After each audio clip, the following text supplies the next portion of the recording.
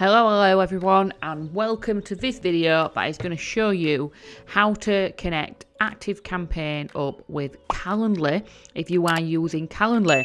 For those of you who are in my world, you will know that I use Calendly as my booking system, so that when anybody wishes to book with me, they can literally just go to this link and book. And then what will happen in the background, it will do everything else, such as actually sending a Zoom link to them, actually scheduling that Zoom link, taking the payment, sending reminders, sending a text reminder, etc. The one thing it doesn't do is send the details over to my email marketing system, which in this case is ActiveCampaign. I will do future videos which will show how to connect it to other places as well. Now, a lot of the other places you have to use Zapier to be able to do it, but with ActiveCampaign they have something internal that allows you to do this. And the way I use it is that I make it so that when anybody books a power hour with me, if it's the first time they're entering into my world and the first time they're coming into my email list, it'll send them a welcome sequence. What I first need to do is connect it up. So in ActiveCampaign on the left hand side, you will have this box here, which is two squares on top of each other saying apps. Now all these apps are what it can integrate with. Some of them require Zapier to be able to connect, but with Calendly it is actually something that just directly connects in. So if you click on Calendly, what it will do is, if you were disconnected, so I'm obviously connected, you would click connect account at the top, and then it would take you to a screen which you can't see, but you'll be logging into Calendly, and then what it does is connects it up.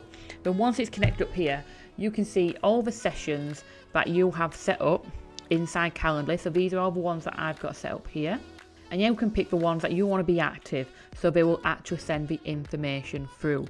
And all you have to do is just click on one of the meetings, and then you would basically just change the settings. So I haven't set this up for this one because people are booking a one-to-one meeting with me.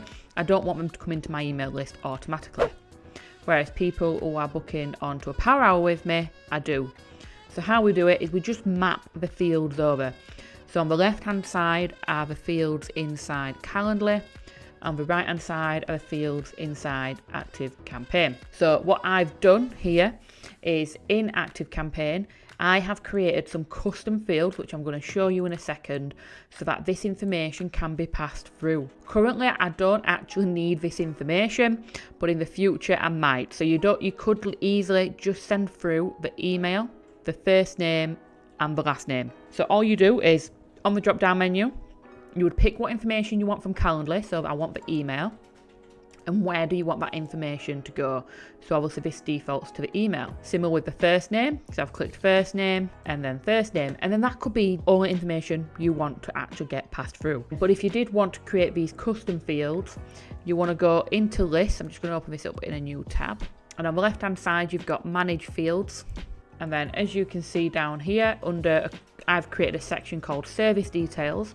I have 3 different fields called Calendly event title, which is a text input, Calendly start time, which is a date input, and a Calendly end time again, which is a date time. All you would do is, I would always advise creating a group. So add a group, call it Calendly or anything like that you wish to call it. So obviously mine's called service details. Add a field, so for whatever it is that information you want to collect, such as the event title, the start time or the end time.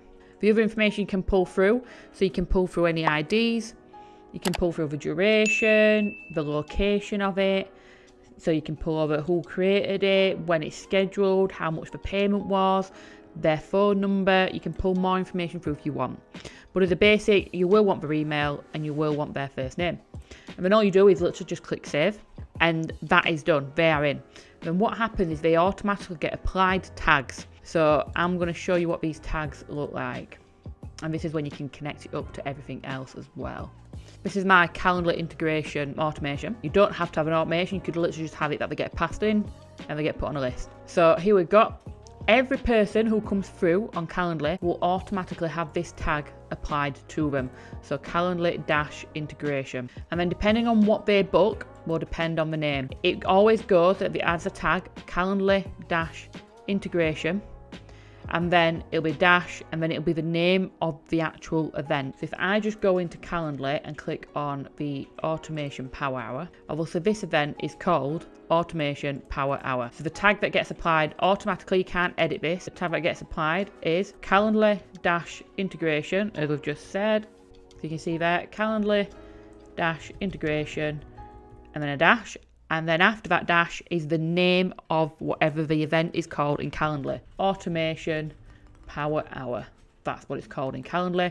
And it uses an underscore as the space in between any words. So if this was actually called the event strategy session, then the tag that would get applied would be Calendly dash integration dash strategy underscore session. And by knowing that, it means I've then been able to set this automation up so that what happens is when someone books, they will get subscribed to my master contact list.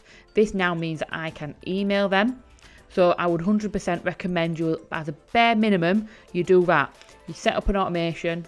The trigger would be the tag Calendly integration is added, and the next step would be subscribe to this list and put them in your master list. And then I have this if else for the different events that I have. And that's just so that I can set, if it's an automation power hour they've booked, and that's recognised by the tag, I want you to subscribe them to the customer list, and also add the tag services automation power hour, services customer.